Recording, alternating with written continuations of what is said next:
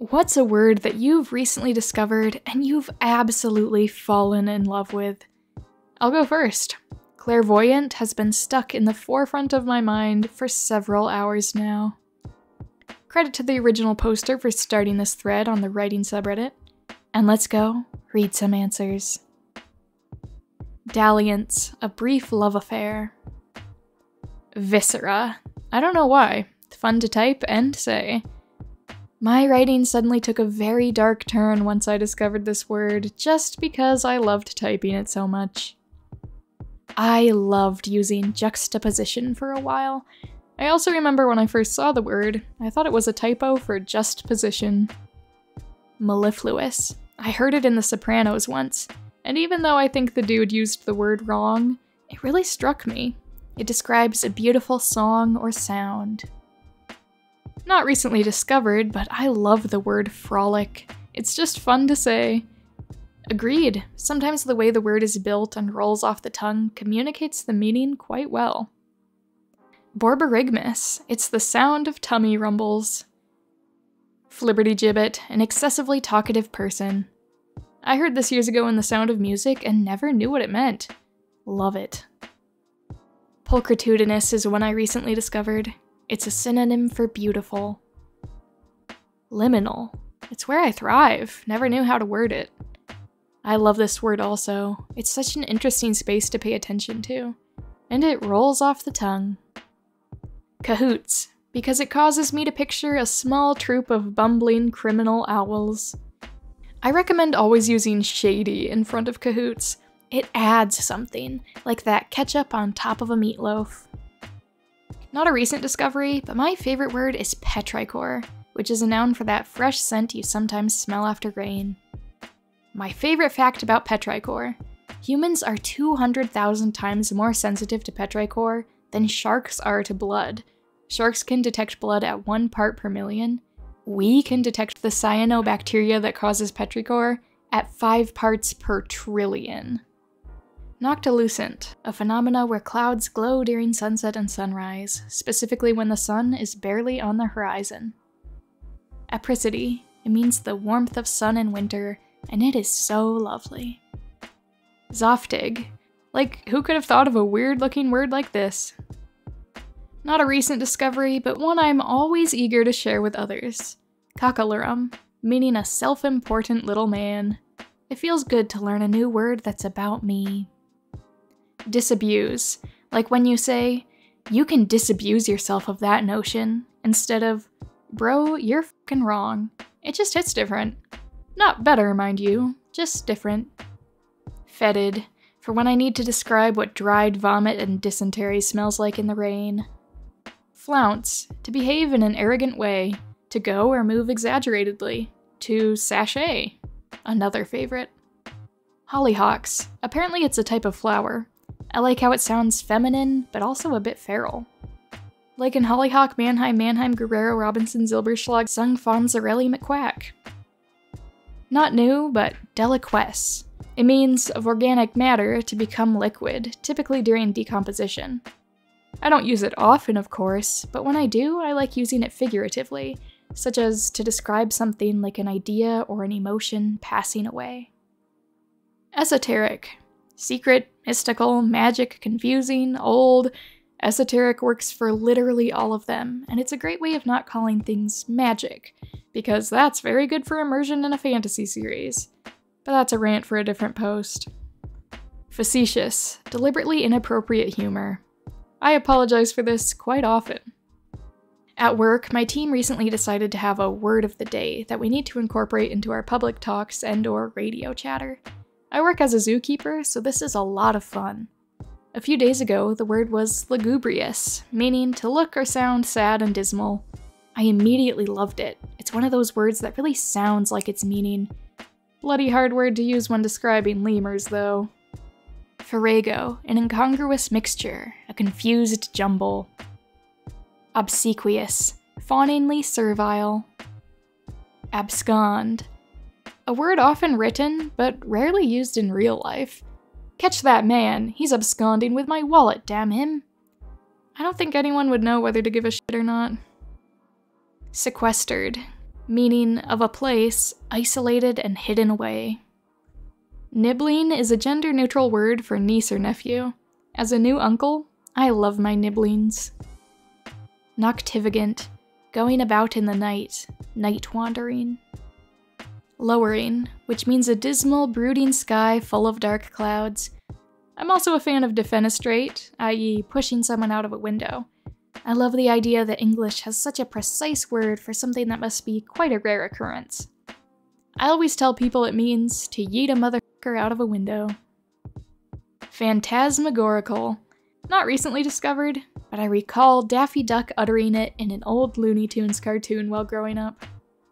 Machicolation is just a slot to drop hot oil or some other less than healthy material on people attacking your castle. It's used a few times in the current book I'm reading, and I had to look it up to know what it was. I just like the way it looks and sounds. Plus, now I got another word to use while describing fortifications. Peanut will always be my favorite English word. American eggplant is also funny, given that so many other plant words originate in English. Orange yields orange in French or German, naranja in Spanish, etc. I'm quite glad no one else says plant with eggs. Quixotic. I've never heard it before, and then it came up in like 3 different books I was reading right in a row. It means excessively idealistic, impractical, and I honestly am contemplating getting it as knuckle tats. Not recently, but the word intrigue. It's a word I can't quite exactly translate into any other languages I speak. I love saying, I'm intrigued. To me, it seems like some combo of interest, fascination, and curiosity, all jumbled into one beautiful word. Conceptualization. Not new, just newly appreciated. I like it because it's a higher-browed way of saying imagined or hypothesis. Apocalypse. Not a recent discovery, but I found out it originally meant a great unveiling, revealing of secrets, and it's messing with my head. Anthropomorphism. I thought I knew its meaning since morph means change and anthro is obviously human, so I thought it was people changing. But in this word's case, it is changing non-human things to be more human, by describing them using human-related characteristics. My favorite word is coccyx, but recently I've started really enjoying the word canoodling. Basically it means snuggling, hugging, and being touchy-feely in a not-sex way with your partner. Super fun word in my opinion. As someone who injured their tailbone a while back, coccyx quickly became my least favorite word. I've always been partial to fescennine, which means scurrilous, licentious, obscene. In layman's terms, horny. Skullduggery, underhanded behavior. Another perfect word, as it is pronounced to create the tone needed for the message. Winerific is both beautiful and horrifying at the same time. Leads to really interesting image search results. Leviathan, as in something very large and powerful. Dilettante. It perfectly describes where I'm at right now. Same, being a dilettante is my goal. Would also accept flaneur. I learned insouciant a week ago and have been seeing it everywhere since. It's an intensely satisfying word for some reason. Agathocacological, composed of both good and evil. Werefestria, wandering longingly through a forest, seeking mystery. Apathy, a consuming passion that endures. Schadenfreude. I often say this when I stub my toe, as an expletive. Soliloquy, super fun to say and sounds like a sort of magical name. Gruntled. Is that the opposite of disgruntled? I thought it was that gruntled. Persnickety. I technically knew it since childhood, but I was recently reminded of it, and I gotta love it. I've been a fan of obstreperous since having kids. Gormless, an adjective, lacking sense or initiative, foolish. Sapid. Bowdlerism, or bowdlerized. Curmudgeon. Ouroboros. Happenstance. Serendipitous. Wretched. Conniption. Love it. Resplendent is just such a happy word for me. I don't know. Susurrus. Ultra-crepidarian. Lackadaisical. Inelectable. Portention. I love this question. With English not being my first language, I continuously encounter new words, especially when reading novels written 100 years ago or older. I picked up Jane Eyre recently, and oh my, there are so many. I love learning words by simply reading. If I'm not sure about what they convey, I can just quickly Google it. But oftentimes you can decipher the meaning from the context, and in that way, it also sticks with you more. One word that I've come across in a fanfic recently is iridescent. The author used it to describe a character's eyes, and I adopted it since. I love to make the new words mine by using them in my own writing later. Whenever I learn a new word, I use it as much as possible at work the next day, without telling anyone I just learned that word. I just learned imperiously. I'm going to see how many sentences I can squeeze that word into at work today. Yes, I am considered somewhat odd at work. It is what it is. Lest. Lest we forget lest. Ah, another fellow man who was able to use lest. Let us use lest we forget it. The name of my boyfriend. Big thank you to my Patreon members, My Little Ruse, Kuski55, Fallen Vexen, Sam, Donka42, I Am a Noodle, John Huang, Fantastic Wreck, Laser Scorpio, Night Avenger, and Mintara. Thank you so much for your extra support on Patreon, it means the world to me. Your guys' names are some of my favorite words. Thanks for being a supporter.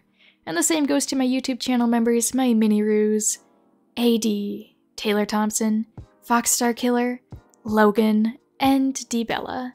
Thank you so much for your extra support. I'm so glad to have you be a part of my channel. You guys have fantastic names, and I appreciate you a lot. And I appreciate everyone else who watched. Thank you for watching. Let me know in the comments what are some of your favorite words to use, or words you just love and wish you used more. Like I said, let me know in the comments. I love to hear from you. I hope you guys are having a great day. Thanks for watching, and I will see you next time.